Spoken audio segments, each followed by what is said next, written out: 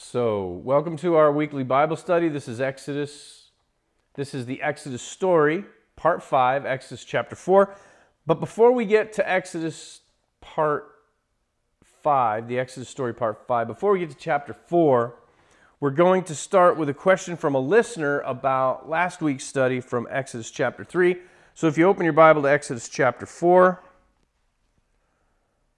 Exodus chapter 4, verse 1. If you start in verse 1, just go back one verse to Exodus 3, verse 22, and we'll just start there.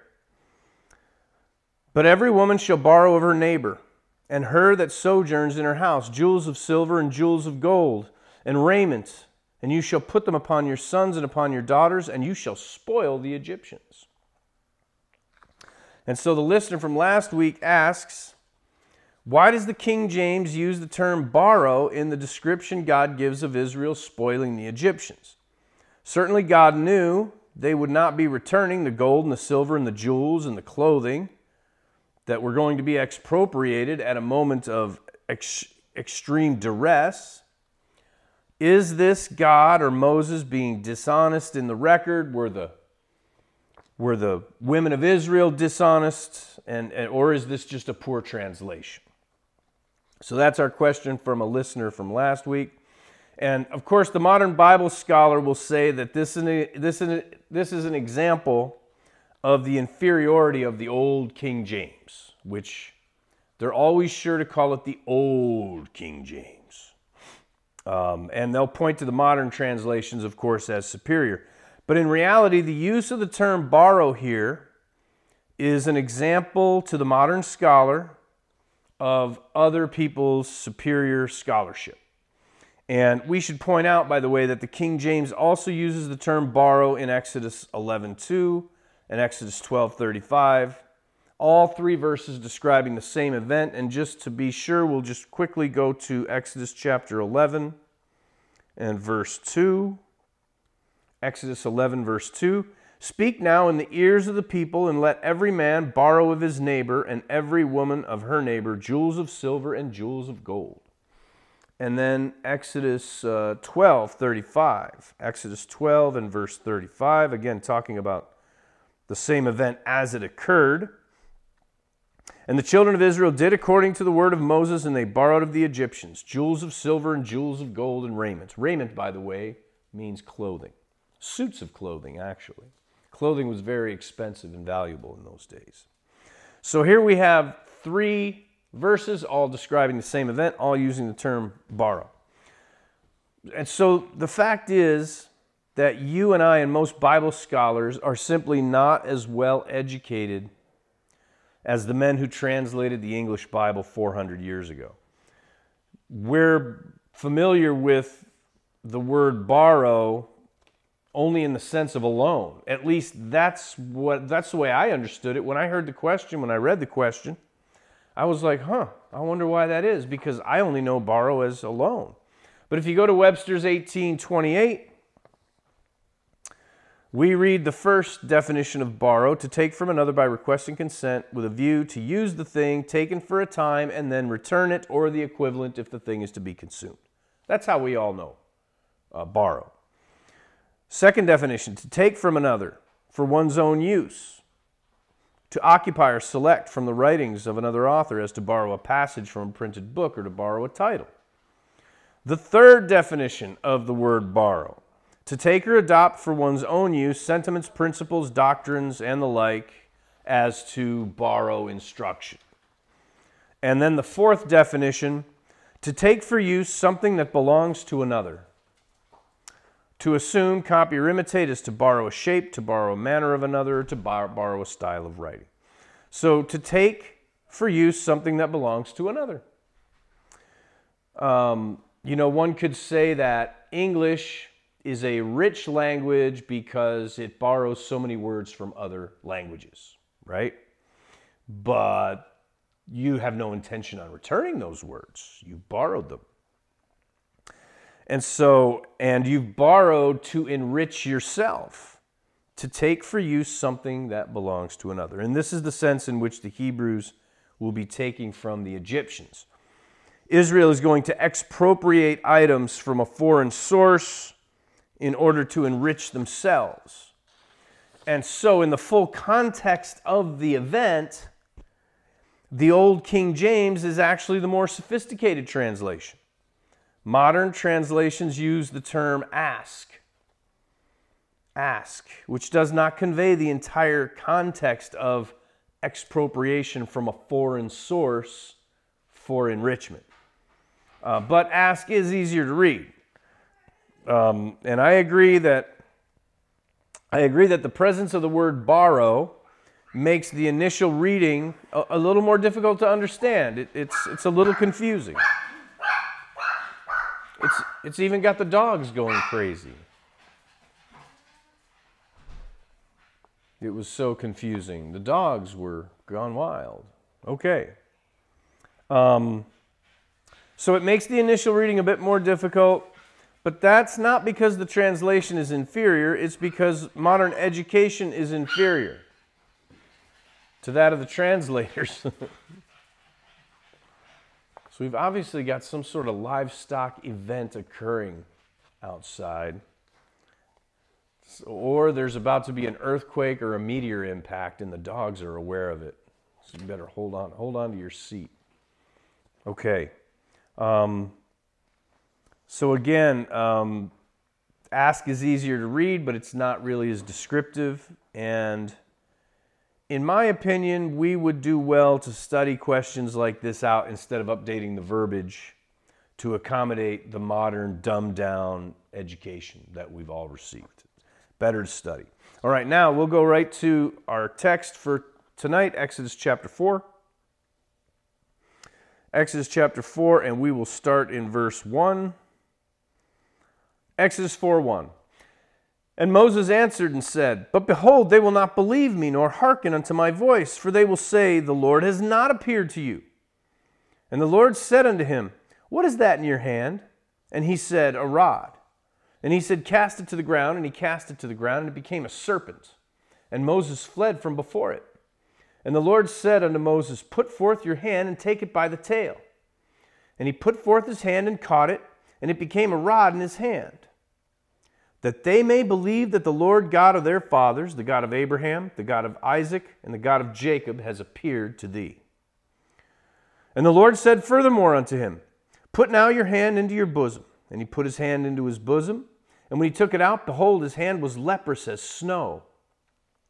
And he said, Put your hand into your bosom again. And he put his hand into his bosom again, and plucked it out of his bosom. And behold, it was turned again as the other flesh. And it shall come to pass, if they will not believe you, neither hearken to the voice of the first sign, that they will believe the voice of the latter sign. And it shall come to pass, if they will not believe also these two signs, neither hearken unto your voice, that you shall take of the waters of the river and pour it upon the dry land, and the water which you take out of the river shall become blood on the dry land. So, here we have Moses resisting God's call.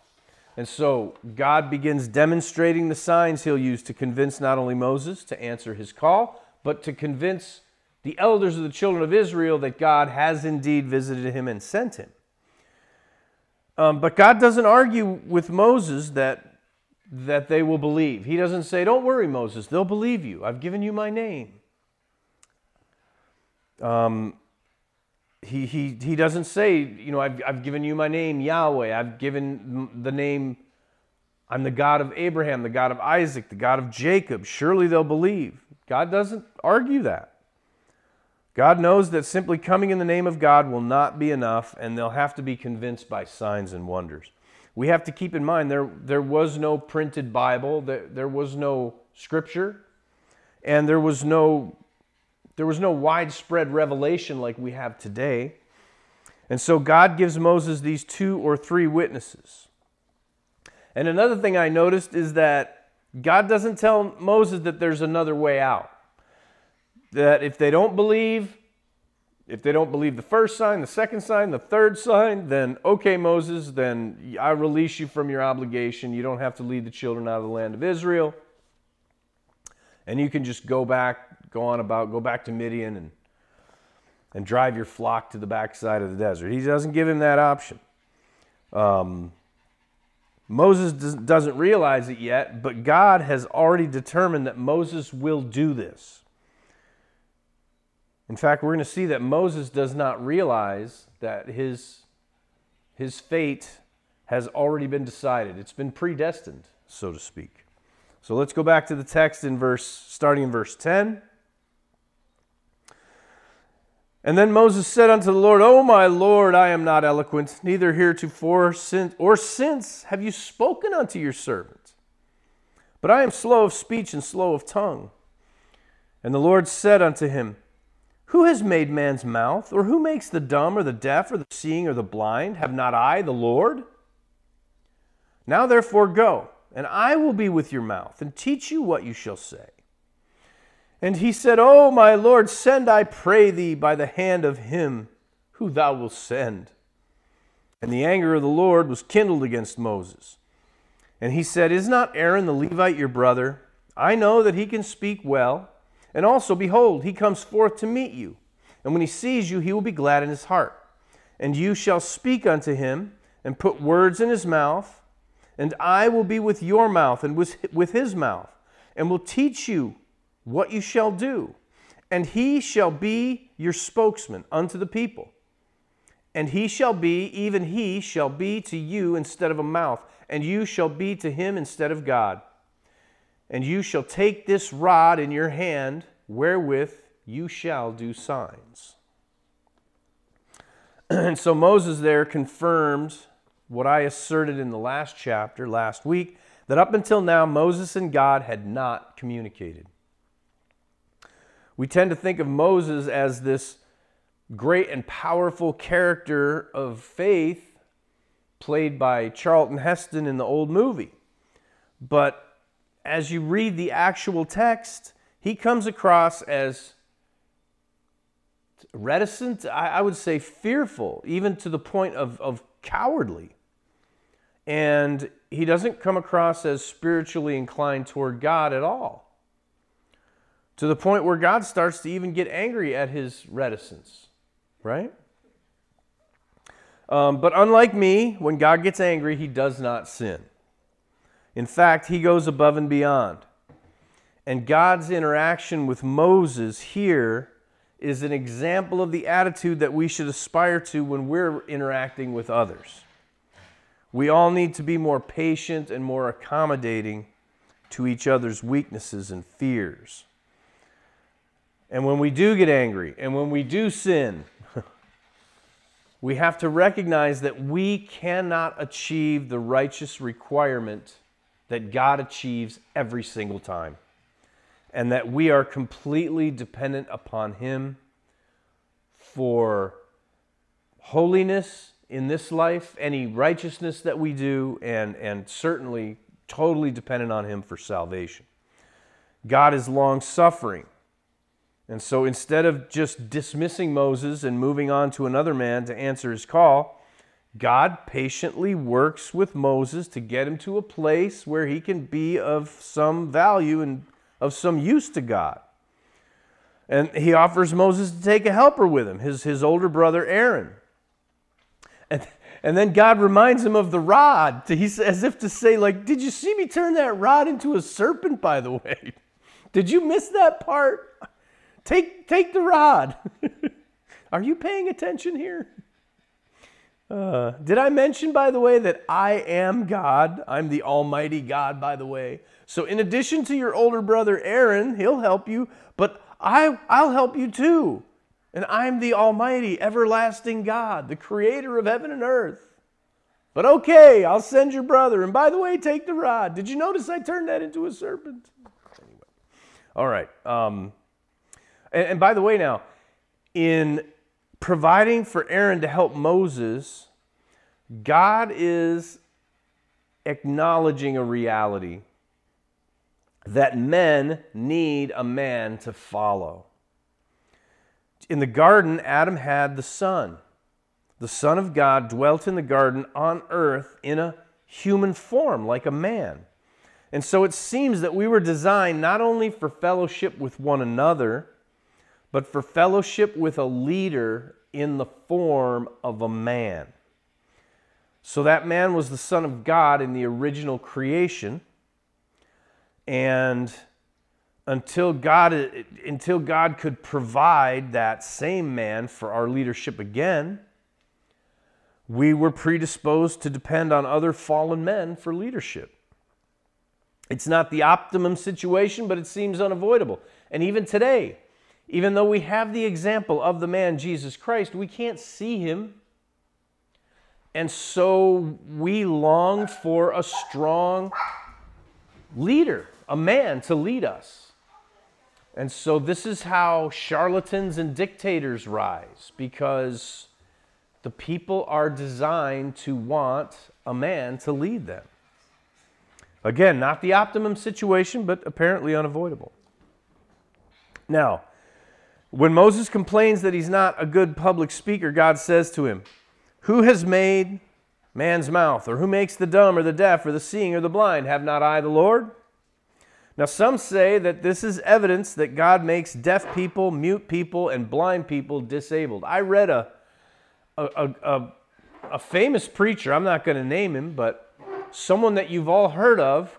I read 4 or 5 pages of him struggling with this and coming to the conclusion that now that he knows that God makes people disabled, his faith in God is actually stronger because he's able to have faith in something he can't understand, and that's a better faith because he can't understand it. It doesn't make any sense to him. So, is that what God's saying here? Is that he creates people disabled? That God disables people? And that we just can't understand it? It's for a purpose that's greater than we can comprehend. And if we can have faith in God anyway, that'll mean we have stronger faith.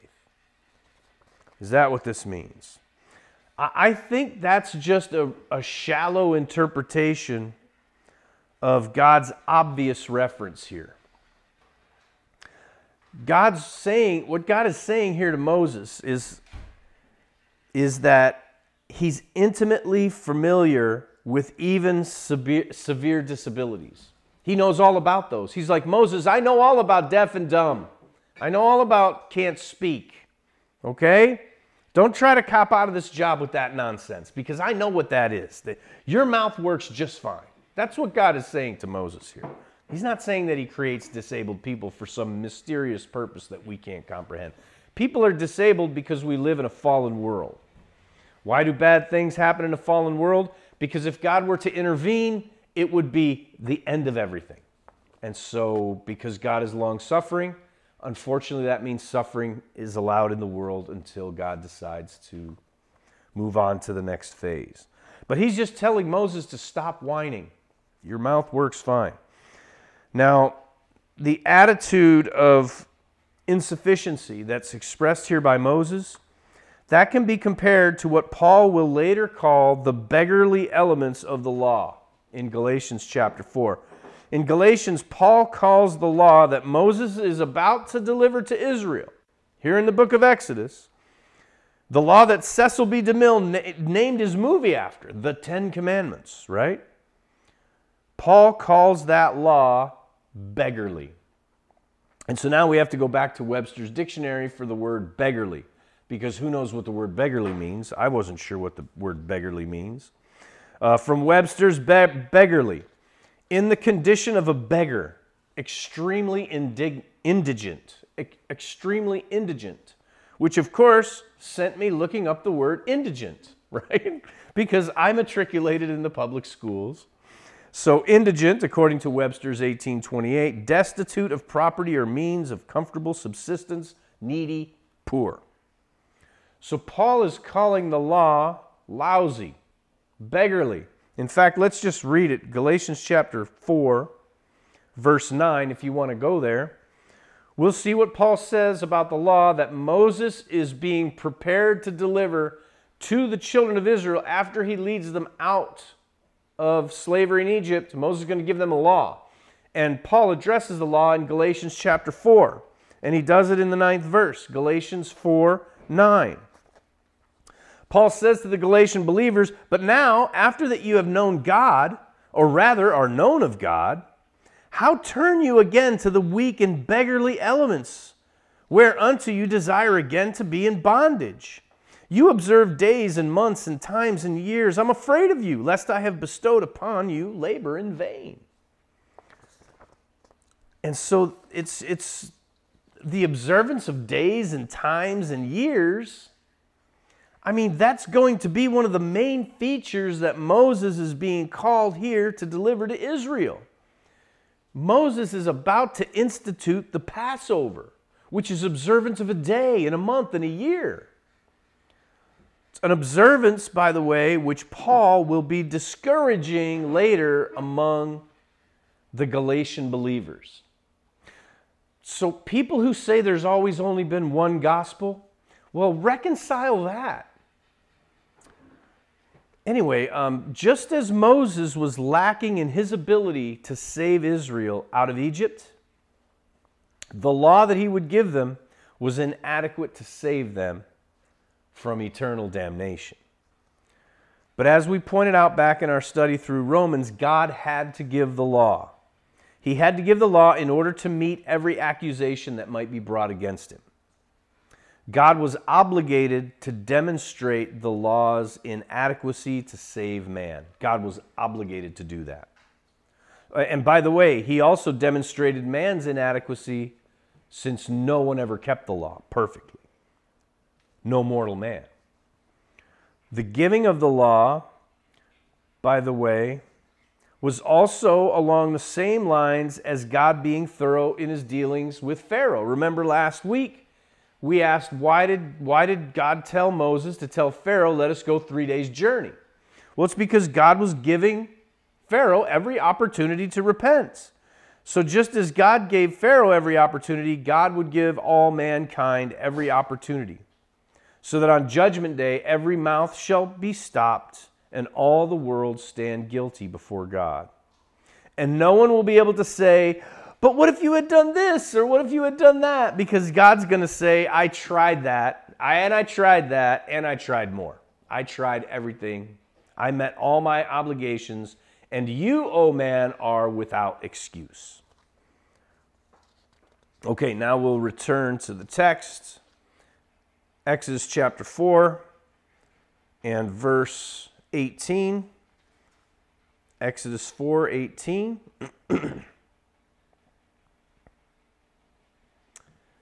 Exodus 4:18, and Moses went and returned to Jethro, his father-in-law, and he said unto him, let me go, I pray, and return unto my brethren which are in Egypt, and see whether they be yet alive. And Jethro said to Moses, go in peace. And the Lord said unto Moses in Midian, go, return into Egypt, for all the men are dead which sought your life. And Moses took his wife and his sons, and he set them upon an ass, and he returned to the land of Egypt. And Moses took the rod of God in his hand. And the Lord said unto Moses, when you go to return into Egypt, see that you do all those wonders before Pharaoh which I have put in your hand. But I will harden his heart, and he shall not let the people go. And you shall say unto Pharaoh, thus says the Lord, Israel is my son, even my firstborn. And I say unto you, let my son go, that he may serve me. And if you refuse to let him go, behold, I will slay your son, even your firstborn. So, why does Moses tell Jethro he wants to see if his brethren are still alive in Egypt? God just told Moses that he's going to lead the children of Israel out of Egypt. So Moses knows there are Hebrews alive in Egypt, right? So why does Moses not simply tell Jethro what God told him? Hey, Jethro, I have to go back to Egypt. I have to lead the children of Israel out of slavery. How come he's just not straight with Jethro? Okay, well, let's keep in mind that Moses has now been a part of Jethro's family for 40 years. Jethro has come to rely on Moses to keep his flock. And Moses has his grandchildren, and he's married to his daughter. So Moses leaving would have to be for a serious reason, and a reason that would not offend Jethro. So Moses referred to his own family back in Egypt. Notice he said, my brethren. So he told Jethro he desired to see if his own relatives were still alive. So, of course, Jethro consented. And as to why Moses didn't tell Jethro about God's plan to liberate Israel, well, for one thing, it seems like Moses isn't really convinced that that's even going to happen. Moses is still a bit unconvinced. Second, if Moses was convinced that God had a plan and that God would execute that plan, neither Moses nor God would want an outsider knowing about it. So whether Jethro is a pagan or a believer at this point, he's certainly not a part of God's plan for Moses and Israel. And loose lips sink ships. And 3 can keep a secret if 2 of them are dead, right? So if Moses tells Jethro, Jethro lets it slip to a servant, and then before you know it, it's in Pharaoh's ear back in Egypt. So that's why Moses wasn't obligated to tell Jethro. And now, if you go back to verses 19 through 23, by the way, these appear to be a departure from the chronological narrative. And instead, verses 19 through 23 provide a broader overview of events. There's a communication from God for Moses to go to Egypt. Then Moses prepares his wife and his children for the journey. Then God reiterates the necessity of the miracles, and he reveals to Moses that he's prepared to afflict Pharaoh even to the killing of his firstborn son. So there seems to be like many written accounts, there's the chronological narrative, but then there's also we'll back off, get an overview of events, and that's the way things are written so that they're comprehensible. It's not unusual at all. So now we'll go to verse 24, and we'll pick up the text again in Exodus 4:24. And it came to pass by the way in the inn that the Lord met him and sought to kill him. Then Zipporah took a sharp stone and cut off the foreskin of her son and cast it at his feet and said, "Surely a bloody husband art you to me." So he let him go. Then she said, "A bloody husband thou art because of the circumcision." Now, it's verse 24 where we started, and it came to pass by the way at the end. Verse 24 is a return to the chronological narrative. And it appears that Moses parted ways with Zipporah and his 2 sons after this circumcision incident. Zipporah will not be mentioned again until we encounter her journeying from Midian to see Moses with her father in Exodus 18 after the children have come out of Egypt. And so what's going on here with this?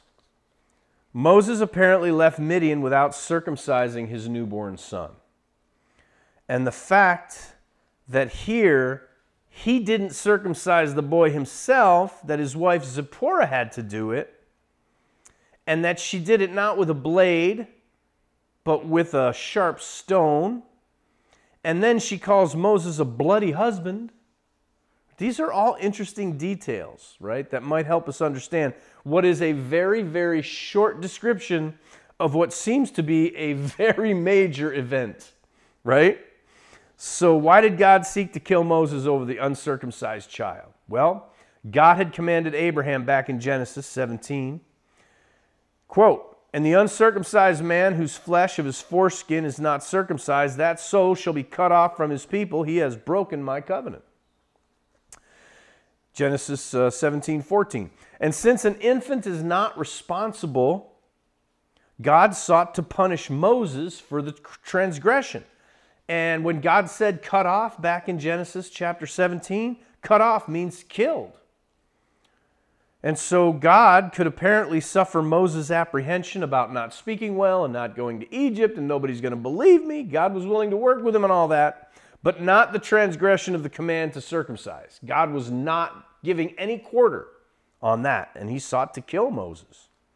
And it appears that the angel of the Lord was physically assaulting or restraining Moses, preventing him from circumcising the child. And it appears that the angel of the Lord was about to kill Moses. But Zipporah intervened using a makeshift tool this sharp stone, and then throwing the foreskin at the feet of him. Who's him? I think it's the executioner. She threw the foreskin at the feet of him, and he let him go. She threw the foreskin of the child at the feet of the angel of the Lord, who then let Moses go. And when she says Moses is a bloody husband to her, what does she mean by that? Well, notice that the author says it twice by way of clarification. He says it twice to clarify the order of events. When he restates Zipporah's exclamation a second time, he says, and then she said, a bloody husband are you to me because of the circumcision. So that's how it goes when we read it that second time. So it appears Moses is saying, Moses is the author, by the way, he's writing all this down. It appears that Moses is saying that she's upset that now she has had to commit with the infant Eleazar the same circumcision that Moses had performed on their first son, Gershom, back in Midian. Moses had circumcised his firstborn Gershom back in Midian, and she found the act repulsive. She did not like it. There was a long-standing argument about it. She didn't like it. And that's probably why it hadn't happened yet, because Moses didn't want to fight anymore about it. And now, because Moses is about to be killed for it, now she's been forced into circumcising just as her husband had done, the thing she didn't want to do, the thing she hated and found disgusting. She had to actually do it, and so she was mad about it. And so that's why she says, you're a bloody husband to me. Together, we've done this now. So anyway, and at this point, Moses appears to send Zipporah and the children back to Midian, or he leaves them at the inn and they end up back at Midian. Either way, they parted ways and Moses continues on to Egypt. And so now we'll return to the text. I don't understand. You don't understand? I mean, I understand, but so God told Moses to do all that. Yes. And he was going to kill him. God told Moses to circumcise his children on the 8th day. Do all those miracles. Yep. Uh-huh. But then after that, yep, he was going to kill him? He was going to kill him when he realized he hadn't circumcised his son. Why is that? Because God was going to kill him because he realized he hadn't circumcised his son. And it's quite possible that Eleazar is a newborn. And it's quite possible that on the 8th day or the 9th, so at the time God revealed to Moses that he was going to do all these miracles, it wasn't an issue. It became an issue later when the child was not circumcised, and so God was going to kill him. So it could be very, very young. Okay, got it. Yeah, because Gershom was mentioned earlier, and only one son was mentioned earlier, but now there's two all of a sudden. So it seems like Eleazar was just born. Okay. And quite possibly this was, how did God find out he didn't circumcise? Because God watched him and the day went by and it didn't happen. That's quite possible. And God was going to insist that it was going to happen. Or he was going to kill Moses. Yes. And so now we return to the text in verse 27. Verse 27. Exodus 4:27. And the Lord said to Aaron, go into the wilderness to meet Moses. And he went and he met him in the mount of God. And he kissed him. And Moses told Aaron all the words that the Lord who had sent him, and all the signs which he had commanded him. And Moses and Aaron went and gathered together all the elders of the children of Israel. And Aaron spoke all the words which the Lord had spoken unto Moses, and he did the signs in the sight of the people, and the people believed. And when they heard that the Lord had visited the children of Israel, and that he had looked upon their affliction, they bowed their heads and worshipped. So, Aaron goes out to meet Moses at Mount Sinai, at the Mount of God, it says. So is this during the same trip as the burning bush event? Or has Moses come a second time to the mountain? Well, we're not told specifically that Moses stopped the second time on his way from Midian to Egypt. although that's possible. But the previous mention of Aaron earlier in this chapter was during a chronological narrative, and it seemed to imply that Aaron was already on his way to meet Moses. In fact, let's go back where in verse 14, and the anger of the Lord was kindled against Moses, and he said, "Is not Aaron the Levite your brother? I know he can speak well, and also, behold, he comes forth to meet you."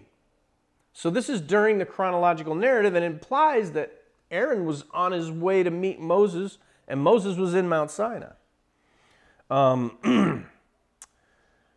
Yeah, so it seemed to imply he was already on his way to meet him back there in 14.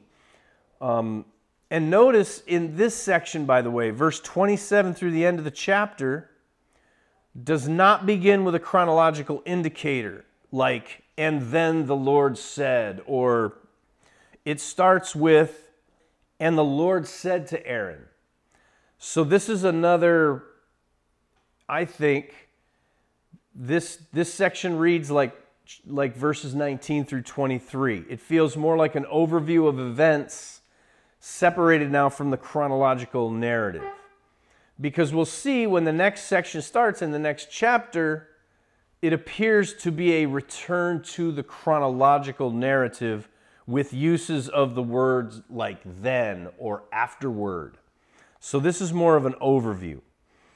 But before we get to the next chapter, which we'll go there next week, notice that Moses and Aaron indeed, they have to not only speak the words, tell God's name, but they also have to do the signs. Just as Moses had suspected, just as God knew, the people would not believe just Moses' word, or that Moses had received a revelation of the name of God. The text says they believed what Moses told them. They believed that the Lord had visited them, that he had seen their affliction. But the text does not imply that they trusted the Lord. It says they bowed their heads and worshiped, but it does not say specifically that they worshiped the Lord. And I think that's significant. We tend to ascribe a certain level of faith to characters in the Bible, especially characters who are involved in the most monumental stories, and especially the characters who saw all the most monumental miracles. We tend to ascribe to them a monumental amount of faith. But as we continue the story of Exodus, it will become clear that ascribing faithfulness to the children of Israel is almost always a mistake. Here the text says that they believed the fact of the Lord's visitation. But did they really trust him? They believed the signs, but did the signs produce enduring faith? They produced worship, but of who? Of what? Perhaps it was true worship of the living God for a time. Perhaps. Perhaps it was mostly just worship of the power of the signs. Because as we continue the story, we'll see that the signs and wonders that Israel is about to see day after day after day for 40 years, the most monumental signs and wonders in the whole Bible, they do not produce faith, and they don't produce an enduring trust in God. And we'll look more into that as we get into chapter 5 next week. Until then, may the grace of God go with you, and may the peace of Jesus Christ be upon you. Let's pray. Thank you again, Lord, for your example of Moses and the children of Israel, Lord, and how looking back on this story can help us understand you and your salvation by your Son, Jesus Christ, and his blood, for whom we are thankful forever, Lord. In Jesus' name we pray. Amen.